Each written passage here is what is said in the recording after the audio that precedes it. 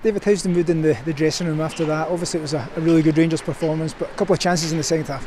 Yeah, obviously we're happy in a way, but disappointed as well. You know, the second half we got a couple of chances with Alfredo, two headers, and I don't think they had many in the second half, if I'm being honest. They had a couple in the first, but sometimes you do need to ride your luck at times, especially when you come away here. But I thought we could have won that game. How did you enjoy getting out on the pitch today, and what was going through your head when you saw Bruno go down? Obviously, I was sitting watching the game, obviously, and I've seen Bruno wave.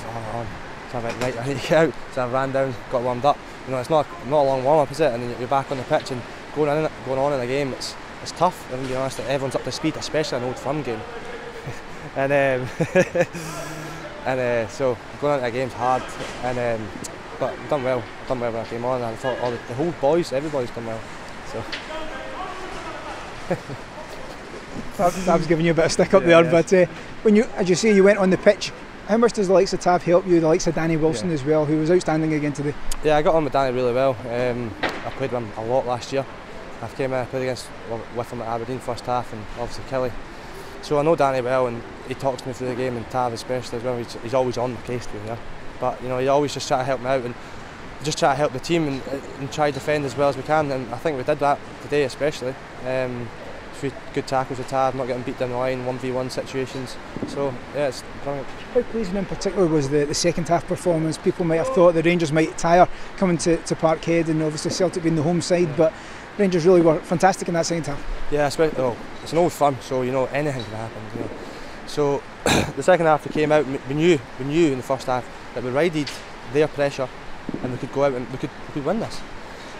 But the second half, obviously, the boys did tire. I mean, they tired as well. You could see that their defensive line dropped off, and that's when the gaps started appearing. But it's just disappointing not to get 3 points.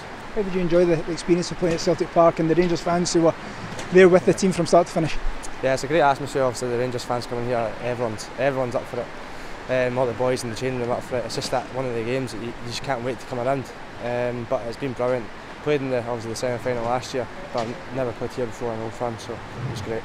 And to walk away with the man of the match champagne as well, a great experience for you coming here, an enjoyable experience as well, and one you'll look back on fondly, I'm sure. Yeah, definitely. It's about just putting in a shift for the team. You just want to do well as a team and try win, try get what you can at the game.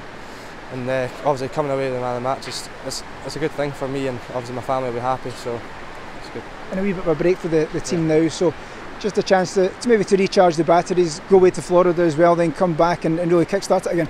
Yeah, especially with Much, the gaffer. Just he can put his bit of imprint into the team now. He's got that 3 weeks till the next game, so he can put his own stamp on the team, especially in Florida. He's got a real chance to get us fitness-wise up and his real stamp in the team, so can't wait to get started.